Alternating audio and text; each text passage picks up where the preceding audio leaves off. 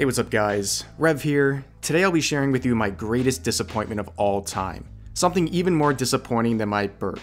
YouTube officially announced that for the first time since 2010, they will not have a YouTube Rewind this year. I know, it's hard guys. If you need to pause the video for a moment and wipe away the tears and come, I understand. Not only am I stricken with sorrow over the cancellation of this greatly respected tradition, but I'm also riddled with immense disappointment from a personal standpoint. It was my time to shine. This was the year I was going to be in Rewind. Don't believe me? The CEO of YouTube, Susan Walowalowinski, flew to my house in her private jet just to personally announce my invitation.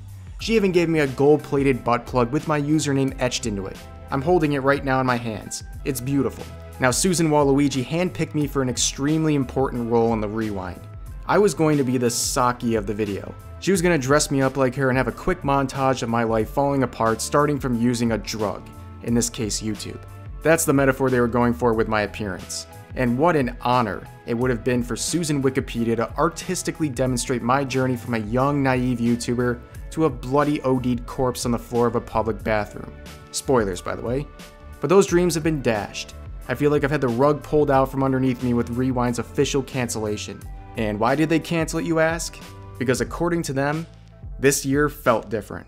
Well yeah, it's obviously felt different, we all know that. But by this logic, and being a massive social media platform, wouldn't the natural response be to find a way to make the Rewind happen to help cheer people up? Now don't get me wrong, Rewinds are absolute cringe dumpster fires, and I, like most people, greatly dislike them. I wasn't looking forward to a bunch of safe YouTubers I've never heard of preach morals at me, and I definitely wasn't looking forward to another Watch Mojo list like last year. But I think it's all pretty obvious what YouTube is doing here. They're using the pandemic as a way to wiggle out of something they don't have the care to do. This is their way of avoiding getting their annual ass blasting by a bukkake of dislikes. And it's a shame. I think with the current situation, people could have come up with some pretty creative ideas, and this could have been a much more community and creator driven Rewind than it's normally done.